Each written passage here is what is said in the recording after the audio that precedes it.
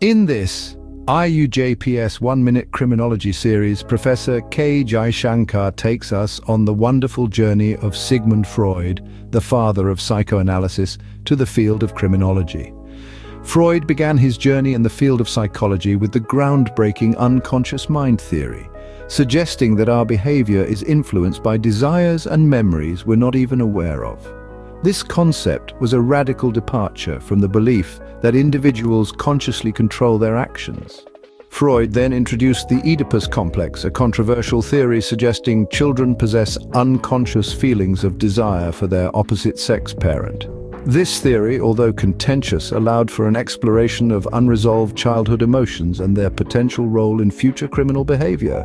Freud suggested that the three elements of our psyche, the id, ego, and superego, are constantly in conflict, and this struggle can sometimes lead to criminal actions.